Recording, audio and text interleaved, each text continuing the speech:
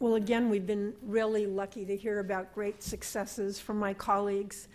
And the real function of me on this panel this morning is to fulfill Uma's last night's stated goal to talk about failures.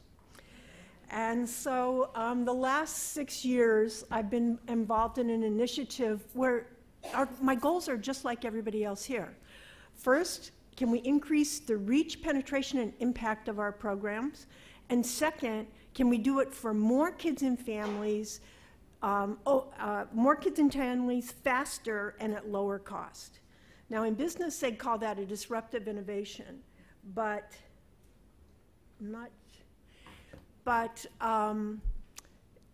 and so we've done that. We've tried to do that at the UCLA Family Commons. Our focus on evidence and accountability is just like everybody else's in this room. So I approached this with the same goals, and I do have a background in evidence. I have done 22 randomized controlled trials. I have to justify this since I'm not going to present a lot of data today. And 5 of them are multi-city or cross-country trials. And unlike family interventions, the CDC did make a national diffusion strategy for all these HIV prevention trials. And I have 9 of those evidence-based interventions with CDC, 4 with SAMHSA, and CDC is out there diffusing them to 2,500 agencies a year. And it's been this experience that convinced me that we're going to fail. That we have 4 big problems. Replication with fidelity. In those CDC trainings, 50% of the people they train ever try to implement them. And of the 50% who try, 20% do it with anything that anybody would think looks like fidelity. I think we have 4 problems with this replication. CBOs make their money because they're special. They know their population. If they can't own the manuals, they're not doing them. Second, we did randomized controlled trials. We have great internal validity, bad uptake. 4.5% of the populations we're trying to reach would be who we let in our trials. Third, I was really impressed with, I can't believe I'm nervous, with Shelley Taylor got into the National Academies. You might have read her book, Tender Befriend, versus Min's style of coping, which is fight-flight. And all of our research has been on fight-fight for 30 years. Well, I would argue all of our evidence-based interventions are tend and befriend.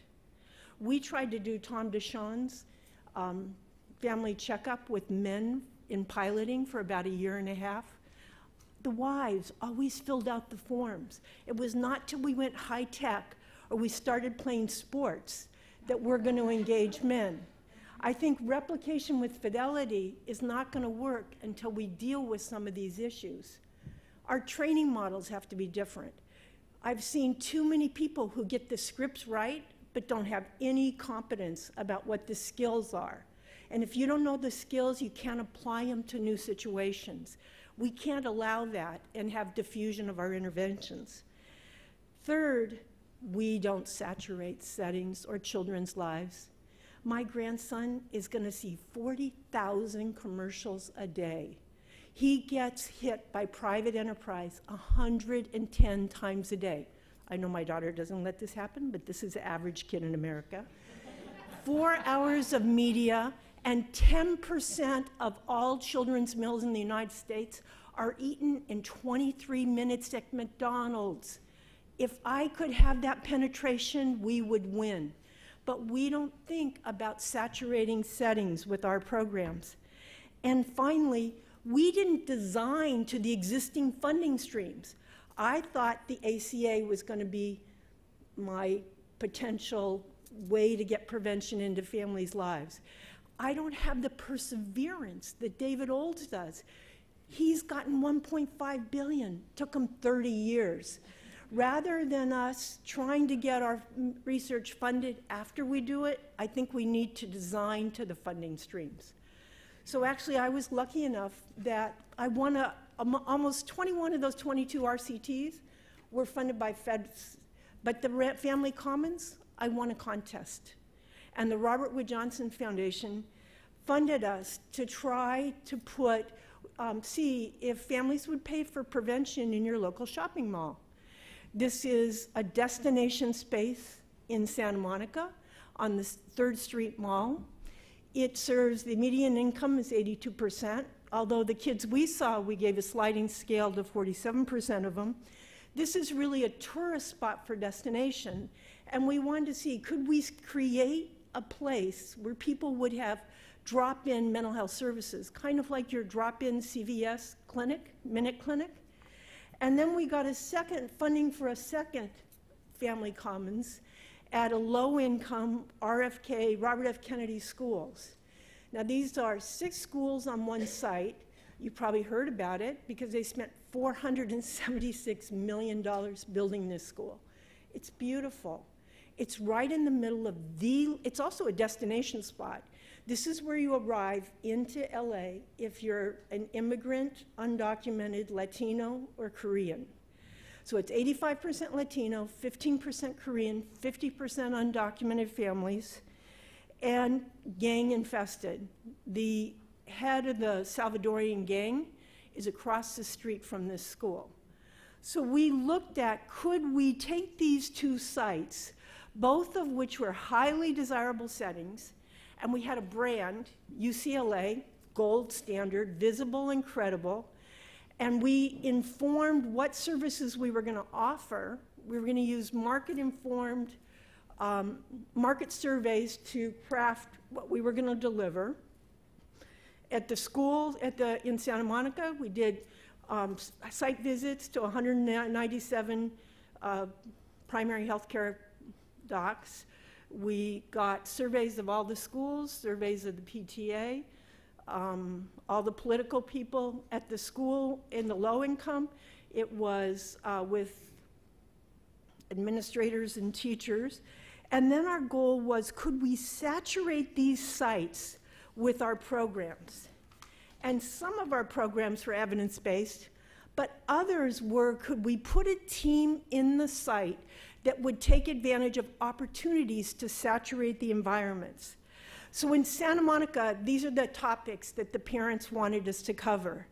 And so on each one of these topic areas, we made an expert talk. We reviewed and synthesized the literature. We made what we hoped were sexy slides. We trained people to be able to give talks to parents. We had a website. We put content on the web and blogs. And you had to go to the New York Times and all the kinds of news services so that every time a new study came out, you'd feed it to the parents. And we integrated these educational and evidence-based activities into martial arts, coaching, mindfulness, yoga, mommy and me music, mommy and me movement, what the community said they wanted and were willing to pay for. We also offered evidence-based offerings. So you might have seen on this list, divorce, 50%, Erwin Sandler's program. We adapted Tom DeShawn's family wellness checkup. We had a short version on the mall that was free, kind of like Scientology. We sent students out to the mall. Then for $50, you could have a one-session family wellness checkup. For $95, you got the coaching version of the family wellness checkup. But we integrated, could we make these services less stigmatizing? This is a shot from our website. Costs us $150,000 a year. You have to have a full-time marketer and you have to have a full-time web person. But I think what was key is that my commitment was to paraprofessionals, not to people with master's degree. So what distinguished this site was, I think, how we trained and monitored over time services that were being delivered. So first of all, we try to get positive peer deviance. What's that mean? Positive role models, somebody with social skills to begin with. And what we were looking for was you had a talent. You knew something about music, you knew martial arts, you were a dance teacher, you were a music teacher, you did yoga, and then we were going to train you in evidence-based prevention.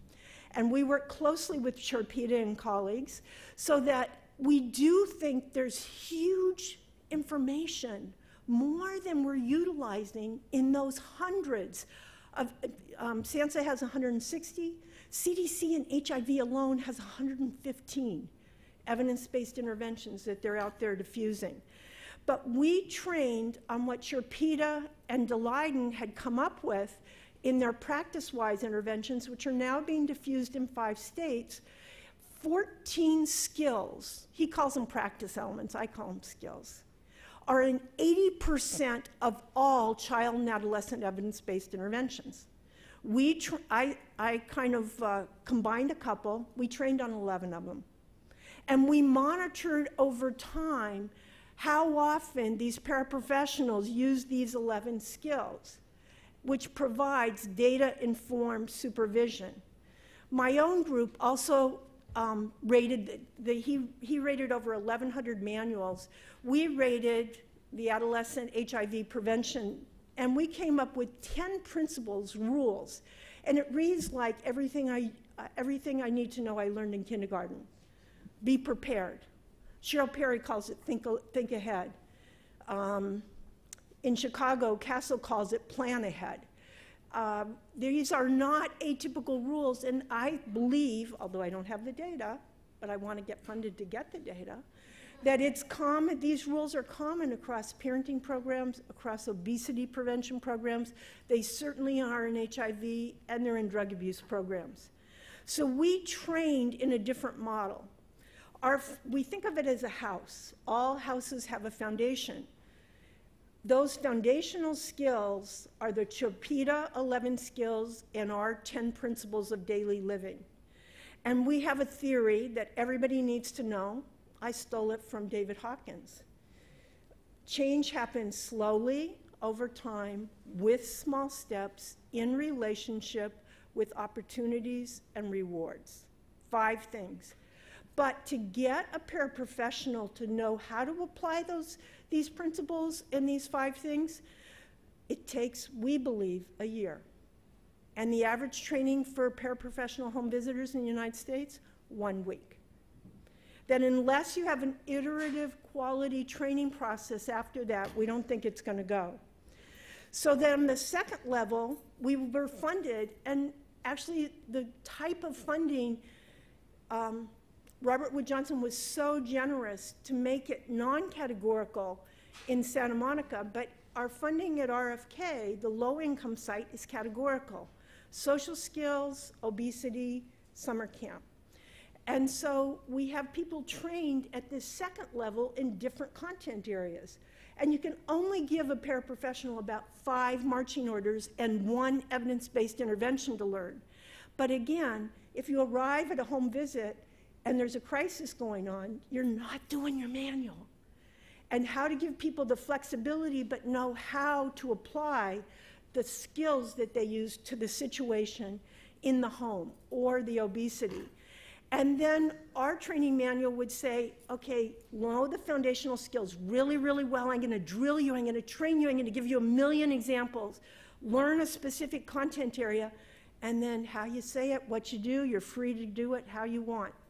We consistently monitored their activities with mobile phones. I said they could only ask 3 questions. They went and asked 5. But they bring their scale. They weigh you at all of our different activities. And then you have data-informed supervision on an ongoing basis. And you can monitor. These are Daleiden and Sherpita's practice elements. And these are the group data. But I can look at individual community health workers. We call them family mentors. Or I can look at the group and know which I have to train more of. And we can look at who's good and who's bad, and we can link them to outcome. What are some of the programs? Summer camps. So Bill Pelham, he demonstrated 20 years ago. If you give cognitive behavioral skills to ADHD kids, they work. If our camps were half as good as Bill Pelham's, but twice they have some impact, is that good enough? The criteria for disruptive innovations, is it good enough? So in summer camps in Santa Monica, totally financially viable, 42% of the kids were rated by our counselors, and we had a clinical psychologist interview all the kids ahead of time as really being kids who were problematic and had significant behavior problems. Parents were totally uninterested in a middle-class environment for evaluation. They're so highly competitive with each other, there was no way that they want to do any kind of monitoring. From the summer camp, we knew we could make our program, I'll show you the financial data in a minute, viable based on this.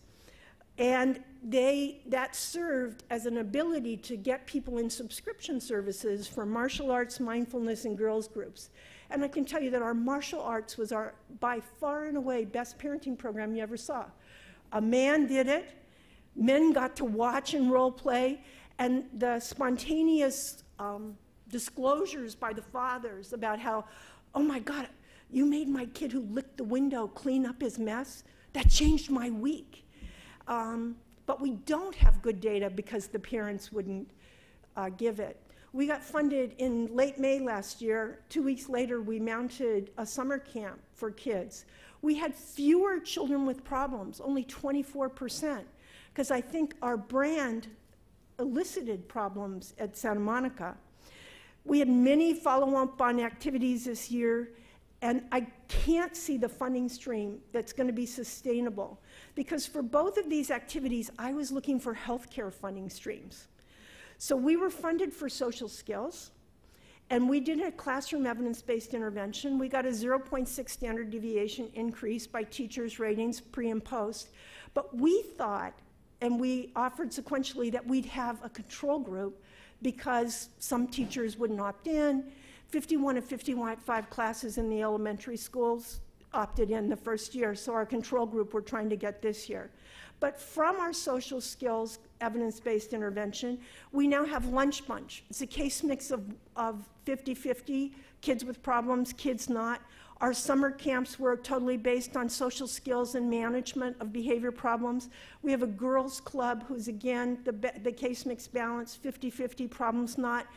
The teachers in all 4 elementary schools asked for 10 session, we weren't funded for it, 10 session teacher training this year.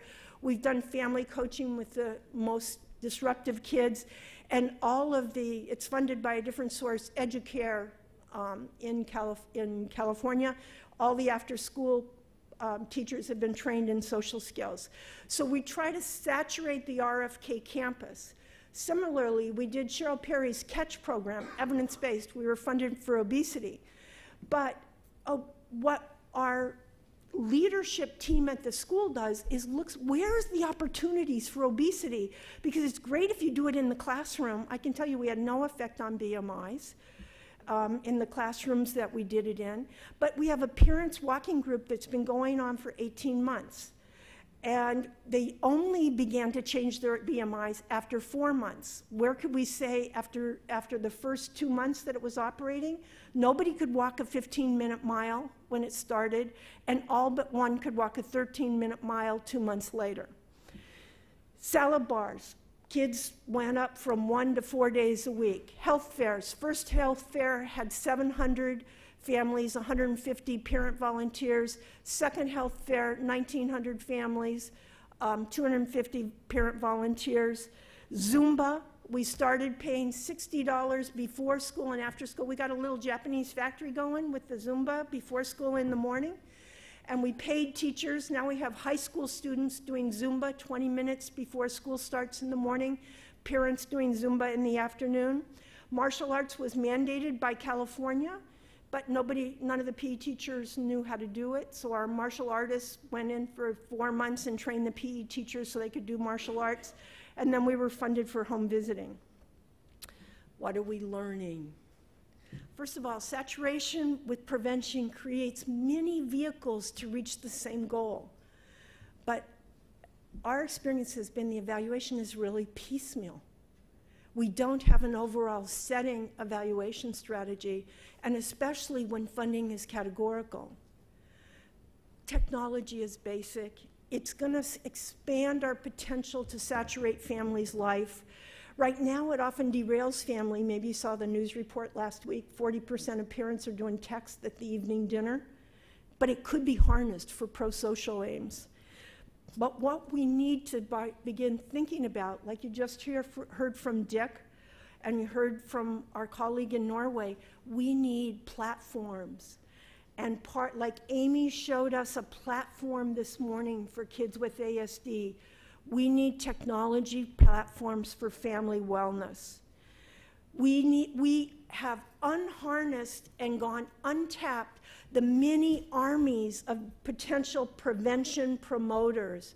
Every soccer coach in America, every school safety officer who are low income, the child aides in the classroom, the PE teachers, the swim teachers, the music teachers.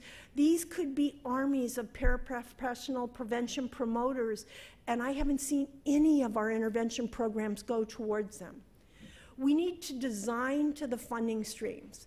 These are the data from the Santa Monica Family Commons for the first 3 years. This is summer camp.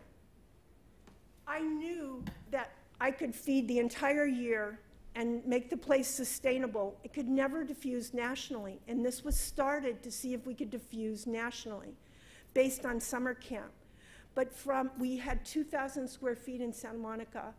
We made over 1,000 calls to get 6 classrooms in 100,000 acres that UCLA has. We could not get 6 classrooms. And the bureaucratic strategies of the university, we had no overhead. We got what's called an enterprise zone. We had lots of advantages and support, but I knew this was never going to be viable and scalable. Summer camp could have carried all the activities for the year and fed off social skills group that we charged $375 for 6 sessions, our subscription, martial arts. You could have sustained that laboratory, but not gone. At RFK, I've always been focused on health funding, but I don't know if it's going to be viable. The infrastructure leadership costs $38 a month and $42 a month for paraprofessionals. Would low-income families pay $10 a month for wraparound services at their school? I don't know, we haven't tried it. But if we want our children in the next generation not to have their lives saturated with McDonald's commercials, but with our prevention messages, our big challenge is going to be, can we retain accountability but move faster at lower cost for more people? I think we're going to really need to fundamentally rethink how we're going to expand our reach, our penetration, and our impact. Thank you.